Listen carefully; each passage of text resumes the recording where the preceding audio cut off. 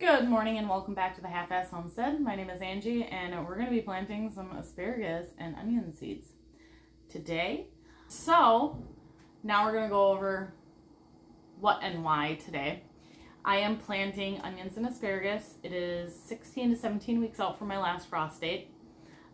These are to be planted 3 to 4 weeks or 8 to 12 weeks before a month before your last frost. So 3 to 4 months before your last frost is when is the best desired to plant onions and asparagus. Because they are cold weather hardy and they go out a little bit earlier means you need to be started a little bit earlier. Let's talk about long, intermediate, and short day onions. Depending on where you're located, depends on what type of onions you're going to plant. I am in the north. In the summer, my days are long. I am planting long day onions. Like in the south, you're going to be planting short day onions. I am planting yellow of Parma. These are supposed to be an excellent storage onion. Disclaimer, I have never planted onions a day in my life.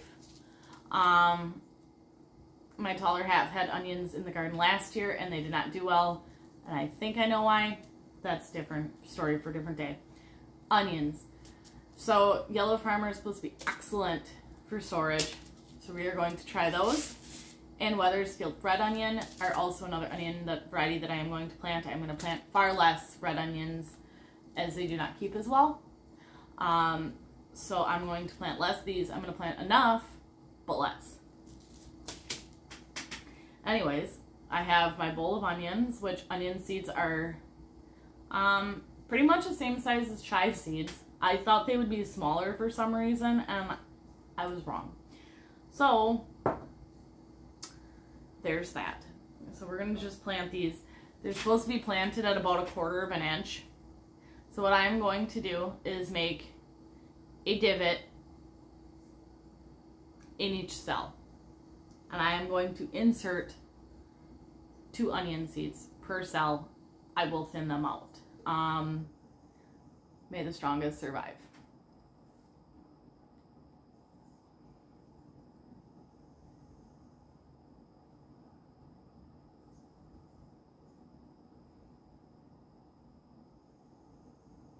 And now the painstaking task of placing 2 onion seeds per cell.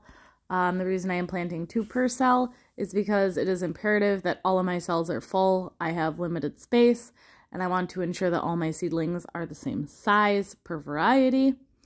I want everything off to a great start, and if I have to thin it, that's fine with me. Okay, let's talk asparagus. For those of you who don't know, asparagus plants have male and female plants. So female plants produce seeds. Males produce thicker, larger spears than female plants. As far as consumption goes, you really want the male plants. I was really looking for female plants this year because I needed the seeds, because we're looking at really ramping up the asparagus production. So I found a couple female plants and I harvested the seeds. So berries. I harvested the berries. Each asparagus plant will put out a few hundred berries. That's probably not even what came off one female plant worth of berries when they're a full mature adult. So each berry contains between maybe 1 to 5 seeds or so. So I'm just splitting those up and I'm planting individual seeds in my cells.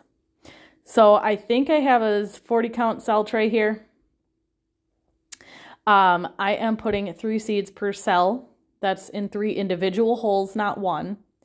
So I am doing little bowling ball finger holes, and then putting a seed per, and then just gently brushing the soil over. I'm not planting them, but maybe 1/4 of an inch deep, just below the surface. So my plan is to up pot these after a while when they start to grow into a solo cup.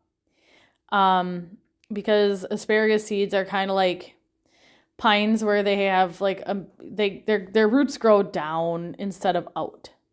So I'd like to just keep 3 per solo cup and then plant those out and have them all like good to go for spring. And hopefully that's a good start for the bed. Yeah. Alrighty, so since I have everything all planted and ready to rock and roll, I am going to water these in really good and get that all ready to go get the humidity domes on and hopefully get germination going so I can start seeing some seedlings in a few weeks here. So I hope you guys have an amazing day, and I hope some of you are in warmer climates than I am. We're closer to spring, but we're still 3 months out from even nice weather. So